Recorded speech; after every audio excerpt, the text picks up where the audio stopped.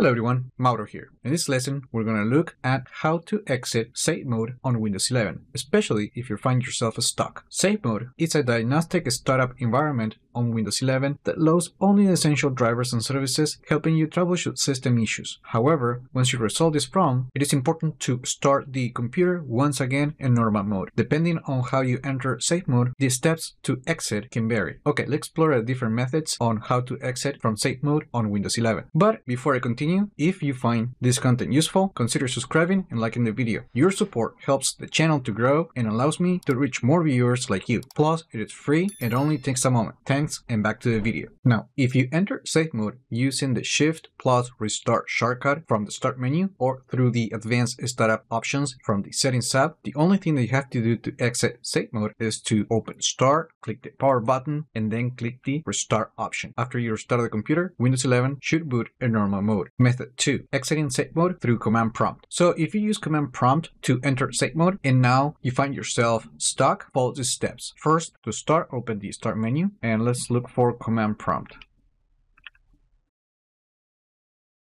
Since we're in safe mode, the command prompt is going to run as an administrator by default. Of course, that is if you have an account with administrator rights. Now, if you don't have access to the Start menu, just issue a Windows key plus R keyboard shortcut, and that will open the run command, and then just type CMD and press OK. Now, in here, you want to type this command, bcd edit, delete value, then alt, and then save boot, and press enter. Now, if your computer is currently stuck on safe mode, when you press enter, this command is going to remove the configuration that loads the system in safe mode, and then the computer should start on the normal mode. Now, in my installation, the result is element not found, and that's because this particular device is not set to boot into safe mode. Method 3. Exiting safe mode through system configuration or msconfig. Now, if you use the system configuration tool, also known as msconfig, to enter safe mode, here's how to revert those changes. First, open Start, and let's look for msconfig. Let's open the tool.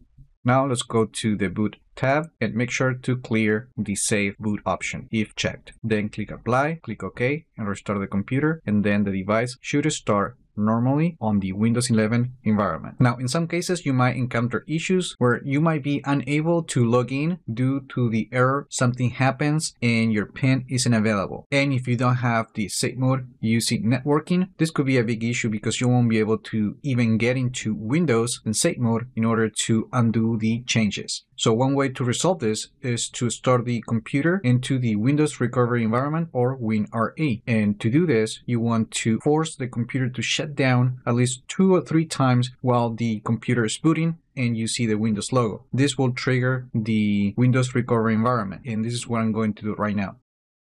Now, after force restarting the computer about 2 times in the third boot, you're going to get to the Windows recovery environment. And from here, just go to Troubleshoot, Advanced Options, and then click on Command Prompt. And in here, we want to run the bcd edit, delete value, then default, and then safe boot. Now, if the computer is configured to start in safe mode, when you press enter, then that entry is going to be removed from the system, and this will allow you to start your computer normally. Here you're seeing an error, but that's because the computer is actually configured to start normally, and there's nothing to be removed from the actual system. And that's it. Those are the different ways that you can use to exit safe mode on Windows 11. Now, let me know the method that worked for you, and also just leave your comments, like the video, subscribe to the channel if you haven't done that yet, and I just hope this video was informative for you, and I would like to thank you for viewing.